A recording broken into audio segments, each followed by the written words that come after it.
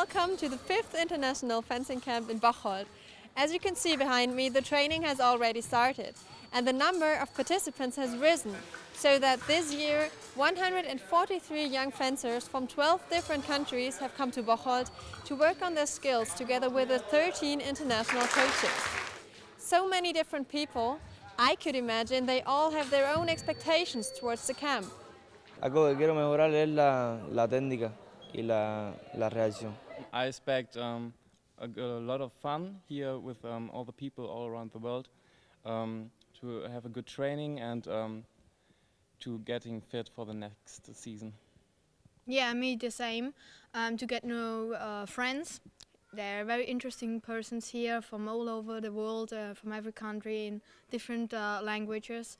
And there are a lot of good masters and trainers, so we can learn a lot of fencing, new actions, and fence a lot. Hi, we came here to improve our physical education, to get a better technique, and of course to fence with other guys, people.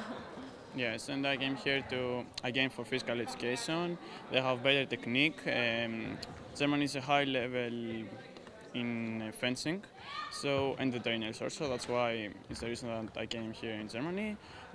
You learn experience from the games that you play, and also I want to succeed in the competition. I'd like to get a lesson with some of the coaches, like the international coaches, like Andrea Borella. Something more for it will be added for my experience, and that's why I will be applied to this camp. And I expected that people's very interested and will enjoy it, and also they get many experience. That's my hope. First of all, I expect to have a lot of fun with all the participants here, that we can learn fencing together, that we have a nice group of fencers here, and that I can learn and share experience with the other coaches.